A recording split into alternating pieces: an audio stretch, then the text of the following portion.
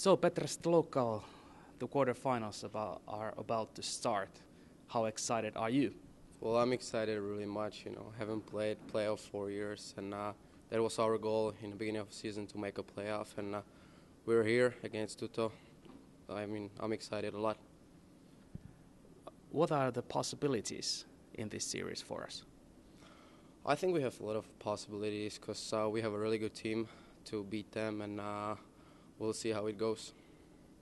You have scored this season against Tuto, and now we definitely need few more of those.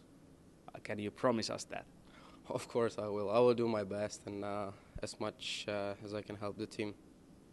During the regular season, we played against Tuto 4 times. What can you remember from those 4 games?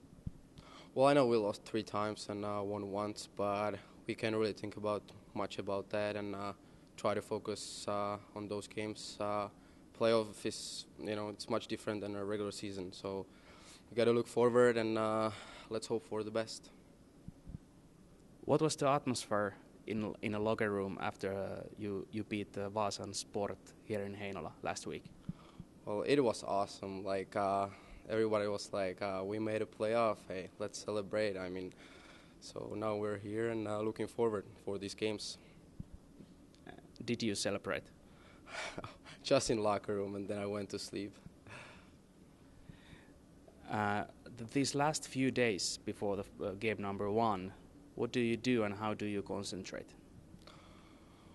Well, we got practice today and 2 practices tomorrow, so we got to practice our power play and PK and stuff and concentrate how they play and stuff, and hopefully we will the first game there. It's going to be really important for us.